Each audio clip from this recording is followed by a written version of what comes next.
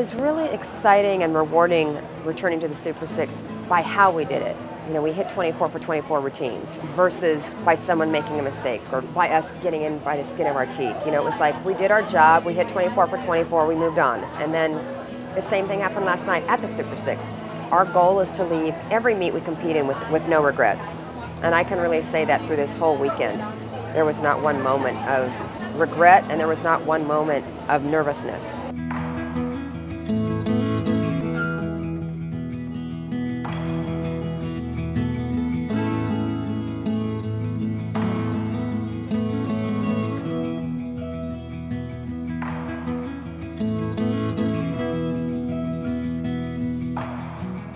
Quite honestly, really surprised and happy for Janae, and not just to be able to compete well, but to stick. She stuck 2 bar dismounts in a row. She hit 2 floor routines in a row on a podium. She's never competed at a national championship.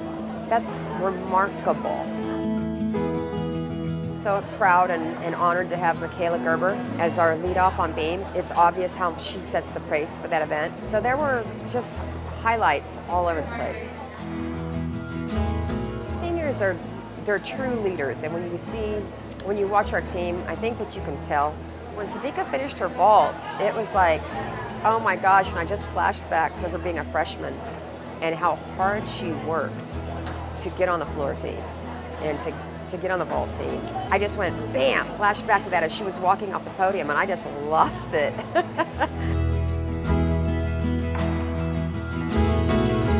You know, it was amazing to see Sofina hit her bar and her beam routine like we knew she could, but also to come in on floor.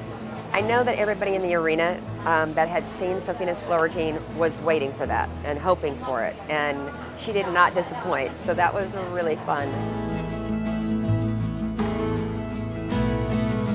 And the queen, you know, Danusha, just going out there, and she shines so brightly when she performs.